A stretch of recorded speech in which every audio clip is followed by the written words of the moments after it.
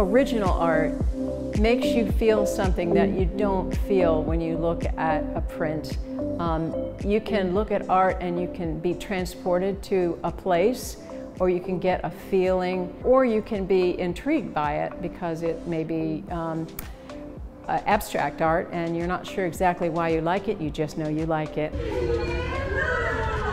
A project called Downtown Roanoke Arts, and we are funded by the Roanoke Arts Commission to create a collective of galleries in downtown Roanoke that will help us bring more people downtown and will help us get better marketing and promotion outside of downtown so we can bring more people downtown. Let people who are visitors and who are residents know that we're here. I think all the art stations around town, the galleries, have all raised their level of what they put out for the public another notch or two. It's just amazing to me how much good art is in this valley.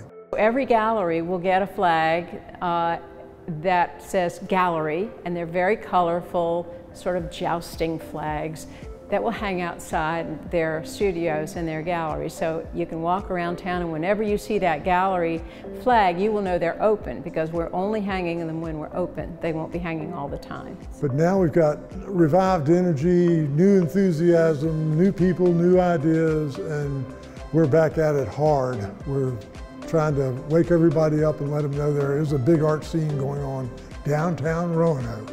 We want people to come in and fall in love with art, and they buy a small piece that they can afford and they're addicted to it. It's on the wall and they go, ooh, there's another space on my wall, I need to come back and get another piece. And come to Art by Night the first Friday of every month. I know there's music down the street, I know there's music and wine up the street, but all of the galleries have food and wine and fun the first Friday of every month. So please come and walk around, and if we can find you a golf cart or something, we're going to do that too.